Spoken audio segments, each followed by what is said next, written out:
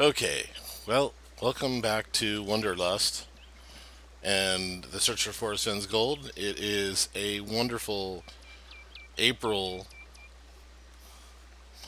spring day here on April 4th. Beautiful day outside, the sun's out, the birds are tweeting, and it's a great day to think about getting out and traveling around and looking for Forrest Fenn's treasure. I did a 7 video series where I dissected and listened to the Forrest Fenn interview from the Moby Dicks in Santa Fe from 2013. I think it was the November interview. I don't want to overdo. Yeah, I don't want to overcook the aspects of that interview, but it is an interview that I keep going back to. I think after that interview, and after that interview, in the ensuing interviews that Forrest Fenn does that are recorded and online, he definitely starts to become more guarded. I really feel that he does. I think the early 2013 interviews, Forrest is selling the book. The Thrill of the Chase. And then after the book comes out in early 2013, and I think it may have come out earlier than that, but it's only in 2013, and I might be wrong about this, that he really starts to promote The Thrill of the Chase. And he follows that book up with Too Far to Walk. My personal take on it is that, as he just divulges multiple times, is that The Thrill of the Chase, the income from that book goes to, or 10% of it, was it 10 or 20%, goes to a charity. And I almost wonder if Too Far to Walk was an opportunity to capitalize on that in income. You can say what you want about that. I don't want to get into that. Going back to the November 2013 interview, and that's what this video I wanted to do, was kind of freeform talk about some things, but also I kind of want to do summaries of those 7 videos I did on that bookstore interview. So I watched my own videos and took notes on those two, and I'm going to try and put this into some more videos and summarize the things that I heard and I noted were important. So I'm going to work backwards on this. I don't know, should I go from the top? Let's see. Let's see here. How can I do this? Okay, let's see. If I drag this out here on our beautiful scenery. So this is what I'm going to do. I'm just going to copy and paste these things a couple at a time.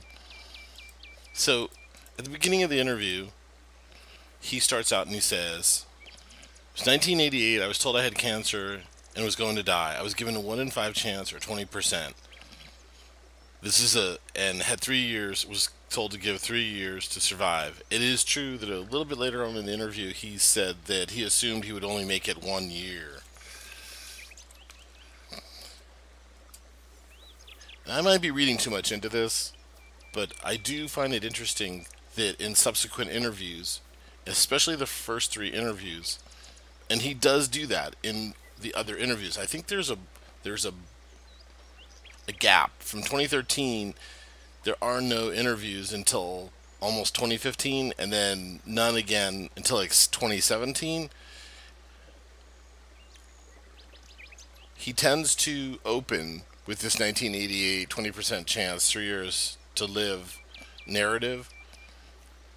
The reason why I keep beating on that is I'm wondering, are these numbers important? For some reason, I have my conclusions to be drawn from that from the numbers. So he tends to open with this story. It could just be because that's the shtick. The other part of it that, and I'm skipping ahead a little bit, is that in that interview, he continues to say, and he's done this before also, is he says that I invite you to go look for the treasure chest, and with my dying, gasping breath, I would throw myself on the chest and let my bones rot back to the earth. And then his punchline to that is, but then I got better and I survived the cancer. By his own admission, and I'm not a doctor and I don't have the records and I really don't want to get into the details of it, but I mean, it sounds like he had an operation and he had some kind of internal organ partly removed or completely removed, and that there was a tumor or there was tumorous material, and it probably, and I'm guessing here, is that it was probably benign. So, but I guess if it happened to me, yeah, I'd be freaked out too. Especially if they were saying, hey, you could be dead like in the next 365 days or less. Or, hey, you got 3 years, you might make it, might not. And then, but he tends to tell the story that way, and I get it, that would leave anybody sort of paralyzed or definitely stressing out. But the point is that he survived. And he'll say, the punchline, he'll say, I survived and I got better, and it ruined the story.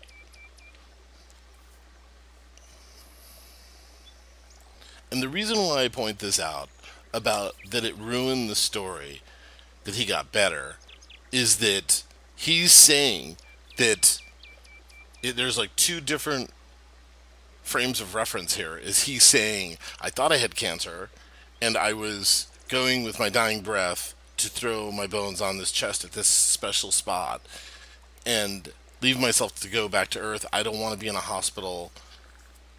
I don't want to have all this stuff hooked up to me. I just want to die peacefully in nature as God intended it. But then I got better, and it ruined the story. And the conclusion that I'm drawing is that he's not actually going to go throw himself on that chest ever.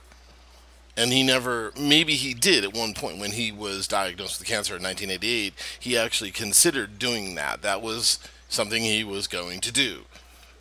But that being said, and in regards to searchers looking for the treasure chest, an often used narrative of searchers is that the chest would not be somewhere where you would want to leave a rotting body, a human body, let alone any other carcass of a mammal, like a cow or a pig. I mean, it's going to stink. It's terrible. But I'm saying that that's false. That anytime anybody says, well, it would be at this particular spot, and people would say, well, how's, at that particular spot in Yellowstone, at that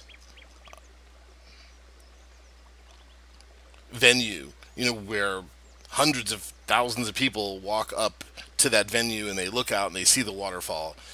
Someone would say, well, maybe it's 40 feet below that railing, and you walk up to the railing, and so people are saying, well, if you had a body down there, people are it's gonna stink like high hell. There's gonna be buzzards, birds, other grizzly bears, all sorts of other carnivores coming around pecking at that body. And I think that, and I'm making a lot out of this, is that I don't think that if you use that as a reason to negate a solve, I think you're making a mistake. So I personally have that in my rule book of, I don't think, if you start using that as a parameter to cut out solves, I think you're causing yourself a lot of grief, and you may even have the solve, and then you're saying, well, it wouldn't be that. It couldn't be in downtown Santa Fe. It couldn't be in a downtown area because of that reason, and I think that is a mistake. So with that being said, the next thing that Forrest Fenn says in this interview is he misspoke. He misspoke. He says that the box is 10 by 10 by 6 inches, which is, he had said in earlier interviews that it's 10 by 10 by 5 inches. He also says that it may have held a Bible, that the chest could be Romanesque 11th to 12th century. And then he goes into the spiel, and I didn't write it down exactly, but he hits 265 gold coins, American eagles, double eagles, has gold nuggets from Alaska. It has 2 large pieces of gold the size of chicken eggs or goose eggs or something, sapphires, diamonds, bracelets, semi-precious stones. And I think he said some other stuff about bracelets in there. Fantastic. But it is interesting that I think this could be under the heading of the 10 by 10 by 6, 10 by 10 by 5, could fall under the heading of, and Forrest Fenn has told us this before, that he likes to drop wrong information and see if anybody corrects him on it or even notices that he did it. I think that's all that is. It also just could be that he misspoke. I think the 2 more quick points to try and fit this into this video is that he says that the book has a poem and it has 9 clues in it. If you follow the clues, to the treasure chest, you can have the treasure chest. Okay, when I hit the treasure chest, I took 2 trips because it was heavy.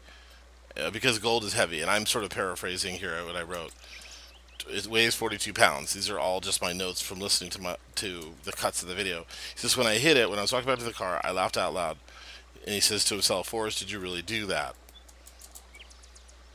And the reason why I make note of this is because it is a contested and kind of very well talked about thing, is that he took 2 trips to hide the treasure at one spot, and he used his car. He used a car. He parked a car. That's the point. And the next thing is this part here. Let's see.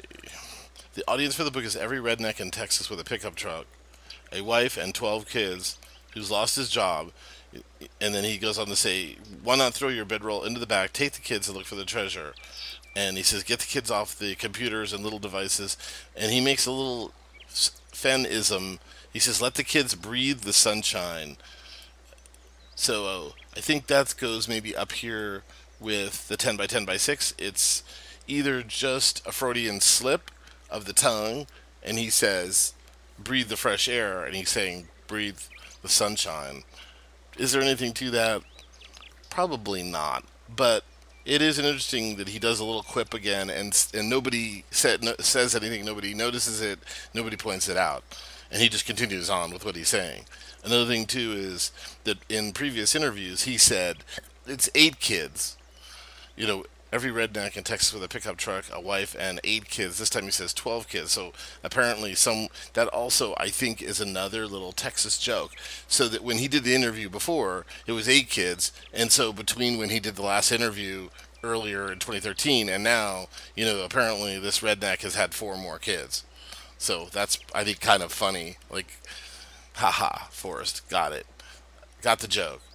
So the thing that I find the most fascinating about these interviews is that he's providing hard information, but he also creates these little jokes and twists.